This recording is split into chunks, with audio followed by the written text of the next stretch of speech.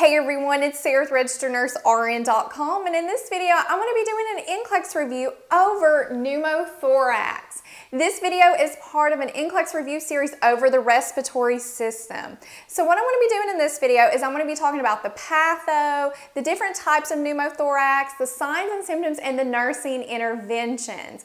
And I highly recommend that after you watch this video, you also check out my video on chest tube care, because chest tubes and pneumothorax go hand in hand, so you can learn those nursing interventions. And a card should be popping up so you can access that video after you watch this. And as always, over here on the side and in the description below, you can access the quiz and the notes. So let's get started. First, let's start out talking about what is a pneumothorax. What is the definition of it? Well, in a nutshell, what it is it's the collapsing of a lung due to air accumulating in the pleural space, which the pleural space is the space between the visceral and the parietal pleura. And it's also called the intrapleural space. Now, before we dive into our patho, signs and symptoms, and nursing interventions, let me go over some key points with you so you can remember and keep these in the back of your mind as we're discussing this stuff. Okay, a pneumothorax can be partial or total collapsing of a lung, and it usually affects one lung. Causes of pneumothorax include, it can happen spontaneously without any warning. It can be caused by trauma to the chest, like blunt trauma or a penetrating trauma. For instance, if a patient was in a car wreck, that airbag hitting the chest can cause it, or CPR, or a gunshot wound or a stabbing can cause air to go into that space. Other things, lung disease, a medical procedure like a central line placement. A lot of times after a patient has a central line placed, like say in a PICC line, you'll need to get a chest x-ray to make sure there isn't a pneumothorax and everything's good. Or mechanical ventilation with positive end expiratory pressure, where barotrauma can happen. And we'll really be talking about this with tension pneumothorax. And how is it diagnosed? It's diagnosed usually with a chest x-ray, an ultrasound, or a CT scan. Small pneumothorax, you can have small, large, they vary in size. Small ones tend to resolve on their own without treatment. However, if it's large, they will need treatment like a chest tube placement, which will help drain that air out of the intrapleural space, or needle decompression, where they stick a needle into that space and aspirate the air. And again, we'll really be hitting on that with the tension pneumothorax, which is a medical emergency, and that is one of the treatments for it. Now let's look at the pathophysiology of a pneumothorax. So first, let's look at our lung anatomy, because it goes hand in hand. Okay, here you have some lungs, and what you see in red is the chest wall. And attached to the chest wall is your parietal pleura. And then you have in the white areas, that is the intrapleural space. And then next, the green is your visceral pleura, which attaches to the lung. And what happens in this intrapleural space, you have small amounts of serous fluid. So as you breathe in and breathe out, that fluid allows your lungs to glide over one another without any pain, and it creates a negative pressure. And your lungs love negative pressure. If anything is added into this space, like with the pneumothorax, your lungs collapse. They do not like that. So they thrive on negative pressure. And this negative pressure acts like suction to keep your lungs inflated. So in order to keep your lungs inflated, you need that negative pressure. Now, when air enters into this space, it can happen again through like an object piercing through this chest wall. We would get an open pneumothorax, and all the air from outside is entering into this space, causing pressure to push on that lung and collapse it. Or a layer, the visceral pleura, ruptures. And whenever it ruptures, it releases air that you're breathing in into that intrapleural space, which that is like a closed pneumothorax. Or barotrauma, like with mechanical ventilation, that can happen as well. Now, as this air builds in this space, what happens is that it decreases the ability of the lungs to recoil on that affected side. So what happens is that lung gets pushed away from that chest wall, and it leads to collapse. And remember, your lungs like negative pressure, so they don't have that, you're going to have some major problems. Now let's talk about the different types of pneumothorax. What I'm going to hit on is things you need to know for your nursing lecture exam and NCLEX, because they ask about specific types of pneumothorax, like spontaneous, open, closed, or tension. So let me go over those with you.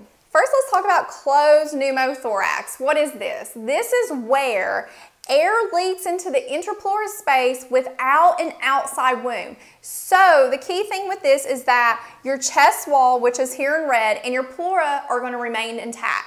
It's the opposite of what happens in an open pneumothorax, which we'll go over here in a second. So what can cause this? One thing that can cause this is a rib fracture. Say that the person falls downstairs and breaks the rib. You get a sharp bony prominence off of that broken rib. It goes in, it pierces through, tears through that viscera pleura of the lungs, so you have a tear. And every time that person breathes in and breathes out, air is going to escape through that tear into this space, which should not happen. So what happens is that this space gets bigger and bigger as it just fills with air. Think about it like you're blowing up a balloon. As you blow into the balloon, it gets bigger and bigger. And so that's what's going to happen. Because remember, your lungs like negative pressure. This is adding pressure to it. So it's going to cause the lung to collapse. Another common cause of a closed pneumothorax is what's called a spontaneous pneumothorax.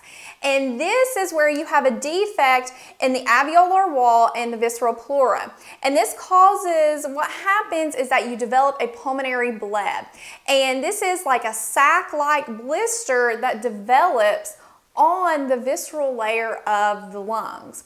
And what can happen is that this bleb can rupture. No warning sign. That's why it's really called spontaneous, because there wasn't an injury that caused it. It just happened without warning. And that blister ruptures and it releases air into the intrapleural space. And these blebs can develop over time. Patients can have multiple blebs, and they may not rupture immediately once they develop. However, some things that can increase a pulmonary bleb to rupture is like changes in air pressure, if the patient changes maybe altitude or something like that. Or the patient takes a sudden deep breath, or they smoke. Now, spontaneous pneumothorax is categorized by primary or secondary, and let me go over those with you real fast. You can have a primary spontaneous pneumothorax, and this tends to occur in people without lung disease. They tend to be young, less than the age of 30, and tall and thin.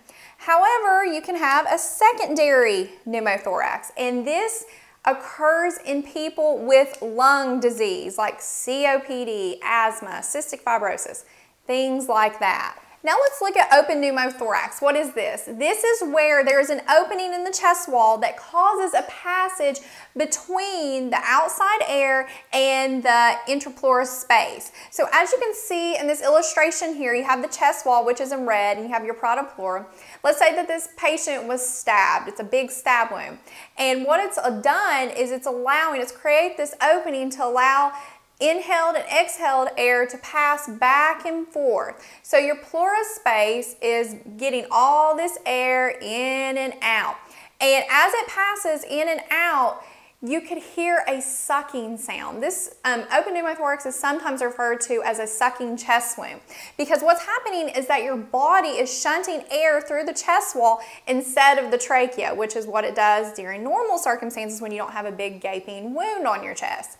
And it will create that sucking sound. And the intrapleural pressure will become equal with the outside pressure, which will lead to lung collapse, because remember, your lungs thrive in negative pressure.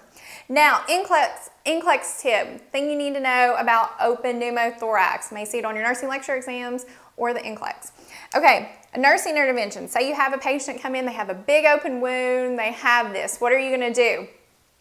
Nursing intervention would be to place a sterile occlusive dressing and tape it on 3 sides, leaving the 4th side untaped, because this is going to allow exhaled air to leave the opening but seal back over it when the patient's inhaling.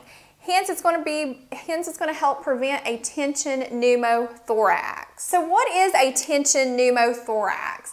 A tension pneumothorax happens when an opening to the intrapleural space creates a one-way valve, which leads air to collect in that intrapleural space, but it cannot escape. So it just keeps building and building and building. And this is a medical emergency. That patient needs treatment immediately. And a tension pneumothorax can happen as a complication of a pneumothorax, such as an open or close. So as you can see from this drawing here, pressure is just building and building and building. And as that pressure builds, this leads to increased thoracic pressure. And you get compression on that unaffected lung and the heart, which is not good. And you will get a mediastinum shift where your heart, your trachea, your esophagus, and vessels are going to shift to that unaffected side. And this is going to cause major compression on your other lung and decrease venous return because your vena cava is being compressed. So what's going to happen? You're going to see these certain signs and symptoms in this patient, and I would remember this.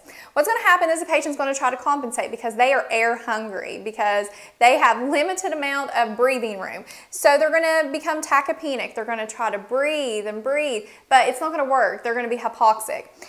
Then they're going to have compression on that vena cava, which drains the blood from your body to your heart to get reoxygenated. Well, what's going to happen is that your heart's going to become tachypneic. Tachycardic. You're going to increase your heart rate because it's noticing that you're not getting blood to all those organs and tissues that you need. But there's nothing to pump because of that compression on those great vessels. So you're going to have tachycardic, they're going to be tachycardic, but they're going to have hypotension because it's going to reduce your cardiac output. And pretty much your patient is going into shock. And the patient can also have jugular venous distension. Now, a late sign of this is tracheal deviation. That's going to happen later on whenever things are really, really bad. So if you see that, not good, it's very late. Now, one thing I want to touch on, you need to watch patients who are on mechanical ventilation with PEEP, that positive end expiratory pressure, because they are at risk for developing this due to what's called barotrauma, which over time, all that extra pressure on that lungs is going to lead to buildup of air in the intrapleural space from rupture of the visceral pleura. Now, if this happens, they will need treatment that the physician will do, will be needle decompression. Well, they'll insert a needle in and aspirate that extra air that has built and help relieve all that tension that is going on. Now let's look at the major signs and symptoms that a patient could have when they have a pneumothorax. And to help you remember it, remember the pneumonic collapse, because a pneumothorax is a collapsed lung. So each letter will correlate with the sign and symptom. Okay, C for chest pain. Patient may complain of chest pain all of a sudden that is sharp and could be worse on inspiration. Also, another C for cyanosis, just where they're not getting oxygenated good. You can see blue around the lips. The skin tone could turn a bluish color.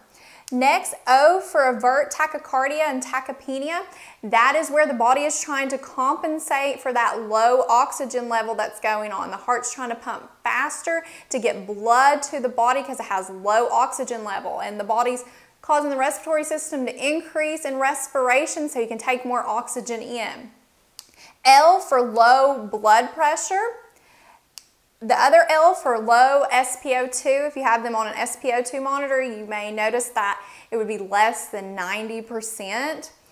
A for absent breath sounds on the affected side. If they have a collapsed lung, you're not going to hear breath sounds on that side that has a collapsed lung compared to the other side. So you'd want to compare the sides, see how they're sounding. Next, P for pushing of the trachea to the unaffected side. Remember, that was in a tension pneumothorax. But remember, if your patient has a pneumothorax or a chest tube, they are at risk for a tension pneumothorax. So if you see that, it could be developing into that. But remember, that's a late sign. Next, S for subacute emphysema. This is where carbon dioxide can escape into the skin. So you may see these little bulging areas, maybe in the face, the neck, the abdomen, and whenever you feel it, it's like a crunchy feeling to it. And this is known as subacute emphysema. Another S for sucking sound, and remember that was in the open pneumothorax where you have that passage through the chest wall that is allowing air to go in and out of the lungs through that opening of the chest. E for expansion of the chest will be unequal, so wherever you have the collapsed lung, remember it's not inflating and deflating fully like compared to the healthy lung on the other side, so you'll have unequal chest rise and fall. And then D for dyspnea. Of course, they're going to have difficulty breathing because they only probably have one lung that's working appropriately. Now let's look at the nursing interventions. What are you going to do for this patient as the nurse who has a pneumothorax? You're going to, of course, be monitoring the breath sounds. What do they sound like on this side compared to the other side? And you're going to be watching the rise and the fall of the chest. You're going to be monitoring their vital signs, especially their blood pressure, their heart rate, their respiratory rate, and their oxygen saturation. Assessing for that subacute emphysema. Administering oxygen as ordered by the physician. It's best whenever a patient has a respiratory issue to keep them in the head of the bed in Fowler's position to decrease that effort of breathing. And remember, whenever we talked about open pneumothorax, what you're going to do with the dressing by using a sterile occlusive dressing, placing it over the opening, taping it on 3 sides, and leaving one side untaped so it'll allow the air to escape and prevent attention pneumothorax. And then another biggie is maintaining that chest tube drainage system if it is placed by the physician. And that's why I really recommend that you watch that video on chest tubes because it'll really help you understand how to care for them. But let me go over some highlights with you. A patient with a pneumothorax, you would want to make sure while you're maintaining the drain that you're assessing for leaks in the system, the chest tube drain system, and make sure it's working appropriately. How to troubleshoot it. A lot of NCLEX questions and nursing exam questions like to ask you, well, the drain came out, what are you going to do? Or the system's broken, what do you want to do? Because this stuff does happen in real life and they want you to be prepared for it. Next, with a pneumothorax, just from where we've talked about the anatomy and the pathophysiology of it, the chest tube is removing air from the intrapleural space. So you may have intermittent bubbling in that water seal chamber as the air is escaping, but excessive bubbling in the water seal chamber represents a leak somewhere in your system. So you want to investigate it and figure out where it is. Also, as the patient breathes in and breathes out, the water seal chamber will fluctuate up and down. However, a lot of questions like to ask you, you've noticed that it's quit fluctuating up and down in the water seal chamber. What could it be? Either it's a kink somewhere in the system or that lung has re-expanded. So you want to assess those breath sounds and see what it sounds like.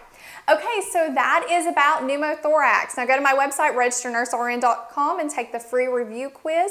And be sure to check out the other videos in this series. And thank you so much for watching. And please consider subscribing to this YouTube channel.